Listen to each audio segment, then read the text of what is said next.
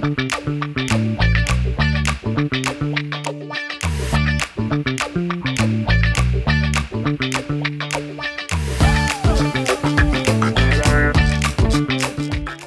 there, it's Time Lord here. Welcome to Time-LordTV, and I'm going to be showing you some basics of Adobe Lightroom, so going to dive straight in. So first of all, I have pre-imported some images, and we click on the first one, and we're just going to do some basic adjustments here first of all. So first of all, the lighting conditions at this particular image, Olympia, trade fair, toy fair, fluorescent, that will suit the lighting in this particular image. Next thing I do on all of them is I go down and I just go up to, where is it there, lens correction, and I just click those two boxes there. Okay, and then what I do with all the images shot on the same light conditions, click Control or Command, and I just sync them. And we're going to pull up this here, and I just go, okay, basic treatments, let's make it all the same. All these other here don't need that one, although I can keep it on, I suppose. And the lens calibration. So then press sync, and you will see in a minute, there we go, they start syncing, and they are now all got the same settings throughout them. Okay, so let's click back on the first one, and we're going to do some work on this close down lens calibration. And let's first of all make it vertical. There we go, bang, Bob's your uncle, Fanny's your aunt, and we have vertical up right now. Now, three other similar photos, I can click on the sync again, it brings up this, and click off the ones I don't want, calibration, synchronize, bang, they have all gone the same. Now this area here is a bit overexposed. What are we going to do about that? Okay, so go back up to the top and some of the basics, and let's take the highlights down. First of all, about there, you can see that the white blown out is disappearing, got the frames back in. Take the whites down a bit, and you can see it's not as blown out, and we've got the line out of the frames and so on in the windows. These shadows and so on need lifting down slightly to give a bit more on the blacks, give a bit more definition to that black in the background there. Okay, and then I like to fiddle around with these two settings here, the clarity and the dehaze.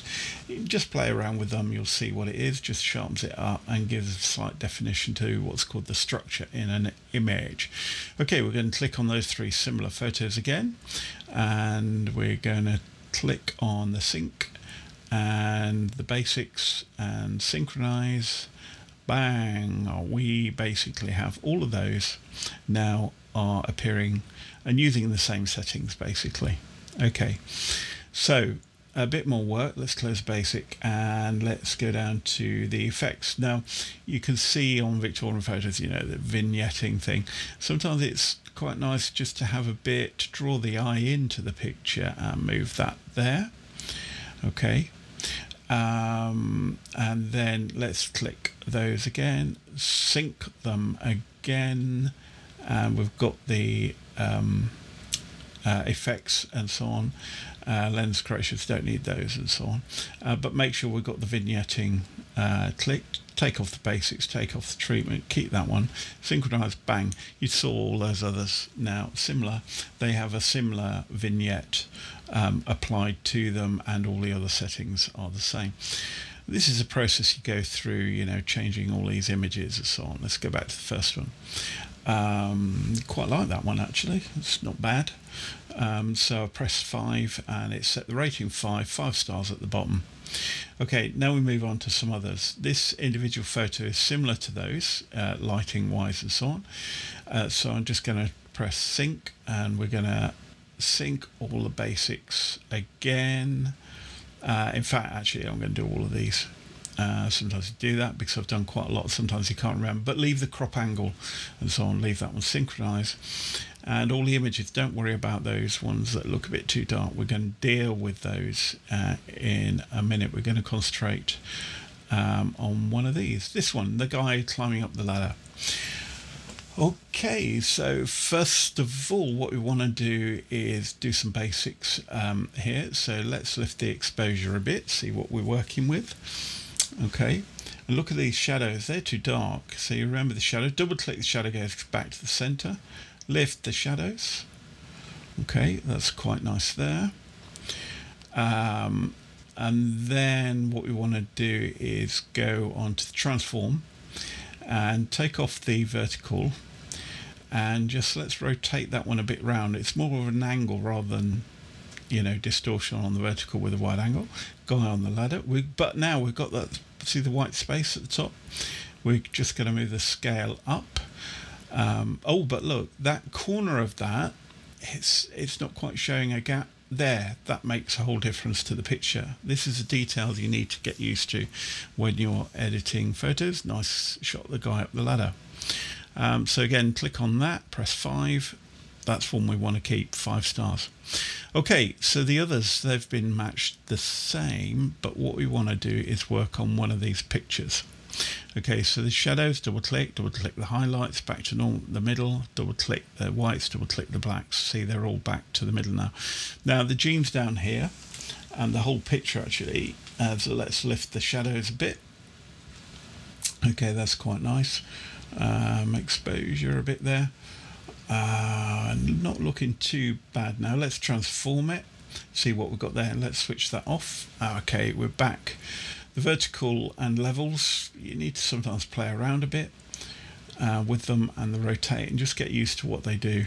They're really good for wide angle lenses, like on this one, making it all level. But see this edge here, that part of this stand is at an angle, so let's just scale it to remove that angled bit, move it across then, and there we are. Okay, so he's though a bit dark, especially on the jeans here.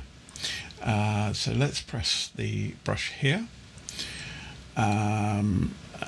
this tool, the brush, and these are really good. We can get onto these another time, and just choosing the brush and just painting it here. And then this will individually, it's like a mask, we can adjust the settings here on just that bit that we've just painted. You can see that changing there.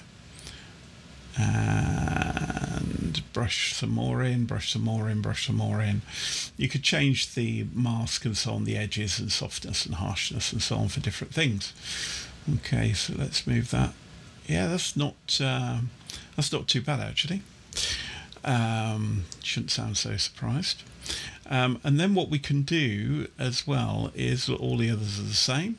Famously, Control or Command on a Mac, click, and then this time we want to click the mask here and everything else, and that will now impose that mask that we've just done on the jeans onto the images. Now you can see that that doesn't look quite, there's a brush in the middle there, and you see that orange bit of the mask. So we click on the brush, just move it up, place it in the right position, do a bit more brushing on that inside there, and you can see all the others. We can just though click on the brush and move them into place like that on whichever ones you want and so on, because he's moved slightly. Okay, and you could do all of that with masks as well, but that one's quite nice. Yeah, so close that. First of all, you can't actually set ratings to 1, 2, 3, 4, 5 without closing those masks. So now we've got those 3. Let's click on the stars here, and we're now going to just select just those 5-star ratings. We could do 3 and above, 2 and above, 4 and above, so on. If we want to get back, just click on camera info there, and you'll get all the other images back with you. Okay, so now we've got the 3 images. Control or Command click, and we're now going to export them. Export box comes up. We're going to choose where to put them on your hard drive, so in your normal storage, wherever, for the sake of this. Just going to right click, choose new, choose a folder, call it tutorials. There we go. Yeah, and we just click on that, and now we'll go select folder, click, and it will export to there. and you've got various options here. You can go sequence, etc., and so on and so forth. I do custom name sequence. You can choose a number there, but I'm starting from number 1 on this occasion.